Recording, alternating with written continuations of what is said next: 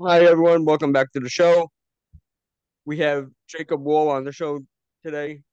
Jacob, can you please introduce yourself to the audience? Well, it's great to be here, Yossi. It's great to join you on the show today. It's as good a time as ever to discuss so many issues in the world here as we start off 2023. So thanks for having me. So, so, it's my pleasure to have you on. This past Sunday, Brazil had their own January 6th. I want to hear your opinion on. Well, there's not a lot known about where that protest began or who's behind it or anything like that. It seems to be something which is unlikely to change the regime in Brazil. But what's perhaps most important of all is the fate of all of these countries south of the US border, where we've seen one by one, they've been taken over by left wing socialists and in some cases communists. Mexico, of course, Peru, Colombia, Ecuador, now Brazil, one country after the next taken over by what are essentially communists. And this is going to be a major problem for the United States because these countries are already so poor. They already have a sense of rule of law that is hardly existent at all. They're already rife with corruption. And what we see is that once they're taken over by communists, it gets worse and worse. And so we could see a situation where instead of having a million or 2 million people come across our border on a busy month claiming asylum, we could have 10 million. And so that's really the concern. That's what I watch in the macro here. I think it's unlikely that in the micro this is likely to change anything. I understand the Brazilians are trying to bring back the former President Bolsonaro and prosecute him. The current regime is. We'll see what happens there. Hopefully, Biden doesn't throw him to the wolves. I understand he's living in Orlando now. So it's hard to know exactly what the prospects for this protest are and what's likely to come out of that. I anticipate not much. I anticipate the grip on power of the communists there is reasonably strong, and that if there's going to be an overturning of power, it's going to have to be a really forceful military coup that takes place in the dead of night, which I would support and which I think the U.S. government should support, but they don't seem likely to do that. Well, Biden is leading a very tyrannical regime himself, so I think he's supportive of what the Brazilian government is doing. Right. Um, Biden is a disgrace to the human president, to American presidency, in my opinion. I've made myself clear multiple times throughout social media. Um, but I could see Biden throwing Bolsonaro back into Brazil. It's something that Yeah. I hope they don't do. I hope that Biden is someone that just stays out of it, even though I don't see that happen. I hope So so as well. I hope he stays out of it, or that Bolsonaro can make his way maybe to a third country, perhaps Switzerland or someplace like that, that is known for being neutral in these kinds of affairs. yeah, the Swiss is known to be very neutral. They People go to Swiss all the time to get away from these type of things. Mm-hmm. But the real reason why there's so much tyrannical regimes is because they they all are um they're controlling a lot more. The uh the globalists, they're all working together. That's what I'm trying to say. They're all working together to control, and we have to break apart the globalists.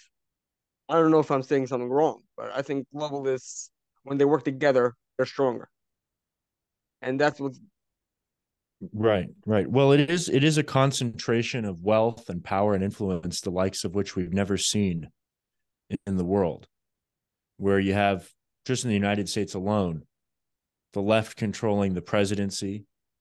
They control the Senate. They essentially may as well control the House. Republicans on paper have a very thin majority there, but they may as well be in control of the House. And of course, all across the country. They control many powerful elements of the federal bench, not quite the Supreme Court yet, but many elements of the federal bench. And of course, many elements of state and local courts across the country. And the left controls Hollywood, and they control the universities, and they control big tech. They control Facebook, and they control Instagram. And by all appearances, they still control some vestiges of Twitter, and they control Google, of course, which owns YouTube, and they control that very strongly. Apple, of course, which owns a great market share of all information flow vis-a-vis their app store around the world. So it is a daunting challenge that we face when so many of the elements of power, I didn't even name that the scientific establishment, that public health establishment, all controlled by the left. Corporate America, in most forms, controlled by the left. It is a daunting challenge that I don't exactly see what the answer to is, but we don't have any choice but to fight back against it. If there were a choice, that would be one thing, but we're not even left with a choice. And so that's where we are now. And you're absolutely right that these various kind of elements of power work together. And in some ways, it's much more challenging than facing off against, say, one single brutal dictator in a tyrannical regime of the past, let's say, or even in one that might exist around the world today. You could cut off the head of the snake, and then you could relieve yourself of the boot on the neck of freedom and liberty and all things that we hold dear. But in today's society, what we face is something more like a hydra. It's like an octopus. It has tentacles of power that reach all through society, and you could cut off one, but while it regrows, you've got 10 more that will converge around you. And so it's a very, very stark situation that we face. Very, very true. You just have to fight back. You said that Twitter is still controlled by the left at some point. I don't know if the audience knows you're still banned. Do you think that there's any chance that Elon Musk can entirely save Twitter?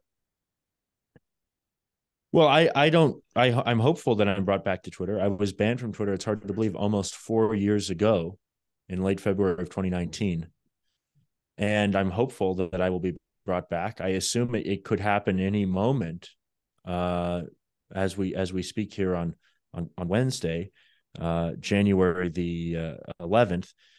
But we shall see. It seems that accounts are being brought back. It's happening very slowly, very arbitrarily. There doesn't seem to be a lot of rhyme or reason to it. So True. I don't know. I'm hopeful. One of the other concerns, of course, is the capital structure situation at Twitter. Elon Musk, of course, very bravely bought that company essentially at the very peak of the tech market. He was selling Tesla shares all leading up to that. He knew it was the peak of the tech market.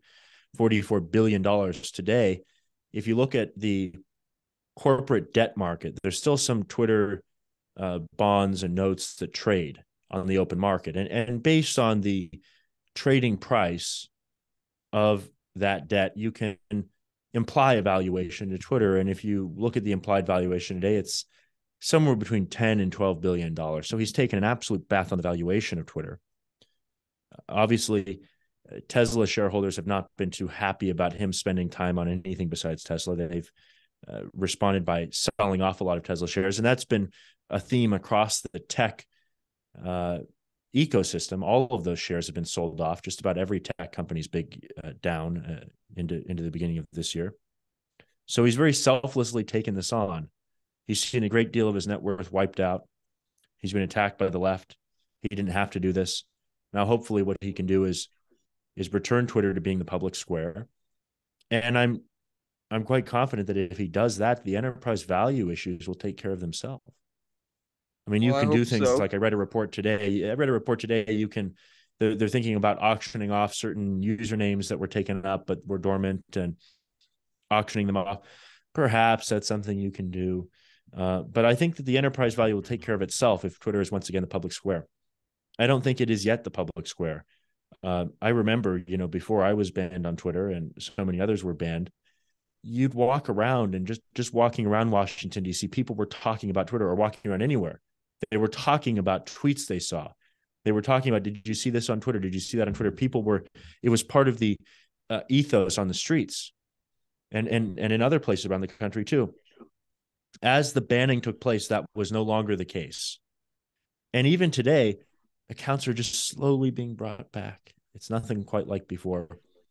And still, I don't really hear about Twitter being a big topic of discussion day to day. I think the volume is still way down from the highs. They claim it's at all-time highs. I don't know. I think if you look at least on political Twitter, the volume's way down over the past several years. Just the overall number of real active users. Well, Elon is keep on talking about this information and hate speech. He's saying hate speech is now, and I don't know how pro free speech he is. That's that's a whole nother topic. I've been very critical, skeptical, not critical, skeptical about that. Um, but Well, let's talk just briefly about that. I think it's one standard that is worthy of just discussing. There's a platform that I'm sure many people have heard about called Gab. Site runs pretty well. It looks very nice, I think. Obviously, they've come under massive leftist attack. Their standard is that if it doesn't violate the law, then it's held under free speech. Okay, that's one standard, but they don't consider certain elements of the law. It would seem like they don't consider a long-held principle in the law known as fighting words, which are laid out by the Supreme Court and other courts as to be words likely to cause violence. So you walk into a bar and you say to walk into a biker bar and you yell at a biker guy, "F you, I effed your mother," or something like this. Well, you can be charged with disorderly conduct for saying that. Those words are considered fighting words. In other words, words likely to cause uh, a violent reaction by a reasonable person. Because lots of people can be made to do violent things by words that are perfectly benign, but by a reasonable person. Gab doesn't seem to recognize that standard. And that's why Gab has become a cesspool, really, of just content which is so vitriolic and lacks so much in utility that I don't think Gab is a place that very many people stop in to just browse content. I mean, I simul post there just like I do on Truth Social. For the most part, the same things I post on my Telegram channel, but you can't really browse through there because based on the fact that they don't recognize that section of the law, it causes a problem. Now, when you go to this broad term of hate speech, that's not anything that anybody recognizes. That's never been codified in any U.S. court, certainly, but in any true setting. And so hate speech is a purposefully vague term that's used by the left so that they can say that any speech they don't like, or even any topic that they would rather not have discussed, that any mention of that topic, that any even allusion to that topic is hate speech, and thus must be banned, and the person who said it must be removed from the public square permanently. And so that's a problem. Obviously, I don't recognize hate speech as being a term of art that has any legitimacy. so I actually did a piece about Gab, the convenient truth of Gab. I wrote it for my website. Um, and in it, I said that part of the problem with Gab is that Mr. Torba has to learn how to separate his religion from policy. A lot of people not hate, dislike when he's cursing out Jews or whatever from his religious standpoint. So that's what I wrote about. And I hear what you're saying about fighting words because that would if they would recognize that, I think a lot more people would go to the Gap. I think you're right. Yeah, the other problem that these competing sites have is that they're just simply too late to the game too. That's the other problem. I mean, people forget that when Facebook came out, as soon as they would allow the site to be used by different groups and open the site up to say the general public, they were attracting 50 million users within 48 hours. Okay. And MySpace was doing similar growth rates, and Friendster was doing similar growth rates. And then, the reason that these sites were able to grow, principally on the web, principally on a desktop at the time, is because people used to engage in an activity, and you used to hear them talk about this, called surfing the web. And maybe occasionally people still say that, but in a broad sense, what it meant is that people were looking for new things to do on the internet. Here's a new site. There were a large group of people where they had a television set, and they knew what the guide on the television set, where it stopped and started, and what channels existed on TV. And then they had the computer, and it was a wide open world, and there was a large group of people, billions of people, in fact, at least 2 billion people, who were looking for new stuff, actively searching it out. And so when you raise your hand, you had Facebook and you had a site, and there's my friend, you had easy viral effects. And then some later platforms like Snapchat and Instagram did this on the phone. And so Instagram was a site that I think was sold within 18 months for over $1 billion to Facebook. And at the time, what you had was something called app discovery. The concept of an app on your phone was still something that was considered novel and interesting, and kind of would be talked about. People would come up with like an app on the phone that was just a dumb thing. It was like a lighter app that you hold up your lighter at a concert, but it's a lighter on your phone, and it's a Zippo lighter, it's a Bic lighter. You could pick the lighter, and they'd sell millions of dollars in revenue. That discovery effect, the large captive audience of people looking for a new app actively that they've never tried, or actively looking for a new website on the web, it doesn't exist any longer. The internet's more mature. And so if you come into this environment and you say, we've got a new platform, it is an extraordinarily difficult uphill battle in which people find themselves essentially trying to buy eyeballs, desperately trying to get people onto the apps, desperately trying to pay celebrities to use the apps, and pay them to promote the apps. And invariably it fails.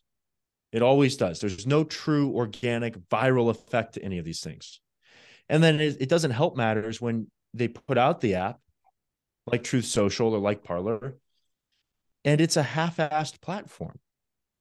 Either it doesn't work reliably, it seizes up, it's got 2004 web design to it, it lacks basic features. I mean, the True Social is hardly, I think they finally improved the font and the color. When it first came out, I could hardly read the text on the app, because at least if you weren't trying to, I mean, you really had to focus, because it was like a light gray text against a white background. You couldn't see it. All of that. So it doesn't help matters if you half-ass the technology. The reality is, if you want to build these kind of apps, you have to do it in Silicon Valley. You can't start it in Florida. You cannot start it in Brooklyn or Chicago or any other place. For those kinds of technology businesses, they have to be done in Northern California. And there's a number of reasons for that. The big law firms that do the structuring of the companies, they're all based there. Their division that does that are based there. You can't even structure the company if you don't do it there in order to raise the money. The venture capitalists are based there. And most importantly of all, the talent is based there, the development talent. Are there some guys in Florida or Austin or New York who could theoretically program the app? Yes, but the people who you really want to do it, they're in Northern California still. That could change over 10 years. It seems to be trending in another direction, but it's not something where these alternative platforms have much of a chance. The last one that broke out was Telegram, but it hasn't achieved any level of virality in the US. In Eastern Europe, it's ubiquitous. It's more popular than Twitter. It's more popular than Facebook, but it's not used here in America. So, I mean, besides a few, holdouts like us who don't have any choice. Oh, yeah, because you had, I don't know how many thousands of followers on Twitter. And Couple of hundred thousand basically, and I had Trump retweeting me and all of that. I mean, huge. I had a couple 100,000 followers, but there were many more people who would check my Twitter account religiously, but didn't want to show as following me. And so it was really, I was getting something at the time like 400 or 500 million impressions a month. Nobody is getting those kind of numbers on Twitter today, besides maybe Elon Musk. I think he is, but in the political space, there's nobody getting those kind of numbers every month today. Even if they have 2 million followers, they're not getting those kinds of impressions. It's just the volume has died off. They killed their own company to a large degree. And that was one thing that I was hopeful for. I kind of hoped that, for instance, with Facebook, who banned me, I don't know, late September, early October. I think it was late September of 2020 out of nowhere. I had 150,000 plus followers on Instagram. And I thought, well, they banned me. And you figure, well, maybe they're so greedy that, they're not going to ban everybody to where they're just going to kill their own business, are they? Because, they depend on active eyeballs, and people are going to go to TikTok. People are going to go to other places. But I was wrong. They were actually willing to destroy their own business in the name of political censorship. And look at Facebook now. The company's down. It's all but basically, it trades like a penny stock today. I mean, it trades at a 10x multiple. It trades like it's U.S. Steel or something, not a cutting edge technology company. And that's because they were willing to actually destroy the company in the name of censorship, which shocked even me. Well, sometimes I don't know what they were getting in exchange for censoring at the will of the left or whatever, political censorship. Sometimes people do bad things, not at the risk of maybe for their own back pocket or whatever it is. It's a Yeah, disgrace. I A yep, disgrace. it certainly is a disgrace. They had everything going for them, and then they just wiped it all out. Yeah, absolutely. It's sickening, really, and because of the structure of that company, they were not really able to fire Mark Zuckerberg, which I'm sure many shareholders really wanted to do along the way as they saw the value of their holdings in this company, which had been one of the all-time great performing stocks, despite all the challenges. It had been one of the all-time high performance stocks ever in history, and a dynamite business. I mean, printing money, absolutely printing money. But if you take out the growth, what is it? If you take out the growth, it is essentially Facebook is okay. They got their Instagram holding over here, which advertises to young people. It's being walked all over by TikTok. And then you have Facebook, which is a legacy ad tech platform now, basically to advertise things to old people. Facebook is almost an anachronism now. It really is. And so it's disturbing what they were willing to do in destroying their company. And by the way, as I mentioned TikTok, I should point out there are plenty of reasons to ban TikTok. It's an addictive product. They woefully violate what they claim to do. They invite children onto the platform. It's a platform that's infested with sexual predators, pedophiles of all stripes, as we've shown in our Predator DC television series, which I encourage people to watch. Predator DC is the show. I'll link to your channels. That would be great. They can check that out. And if any episode they don't see on YouTube because it's missing because somebody flagged it, it's on Rumble if it's not on YouTube.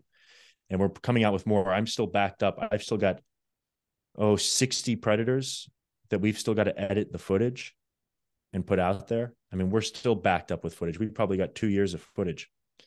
So every one of them will get their day in terms of exposure. But there's a whole lot of Kudos reasons to to you. ban TikTok.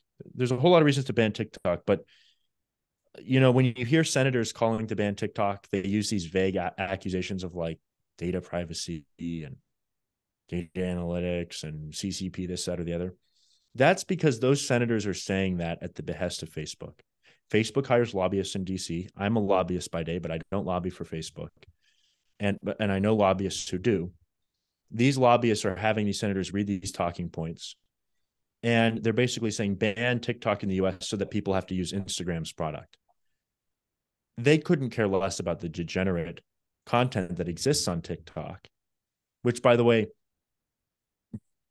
exists to some percentage on Instagram, but not nearly the same percentage. And so TikTok corrupting children is not part of the motive of these lawmakers like Marco Rubio who want to ban it. They're just doing it because Facebook's lobbyists asked them to. Just so everyone knows on that issue, it's important to recognize. I think TikTok Yes, should be it's banned, very but not for important. the reasons that Mark Zuckerberg thinks it should be banned. I hear you. Thanks for the clarification. Yeah. People think that the politicians are genuine when they say it's because of China. Hmm. People need to learn that politicians are never genuine. Right. Never. Nearly. And yeah, all right. Thank you very much, Jacob, for coming on the show. You bet. It's been great to be with you and cover some And ground here. only good things. Everyone, I'll see you next week. And remember, hold everyone accountable.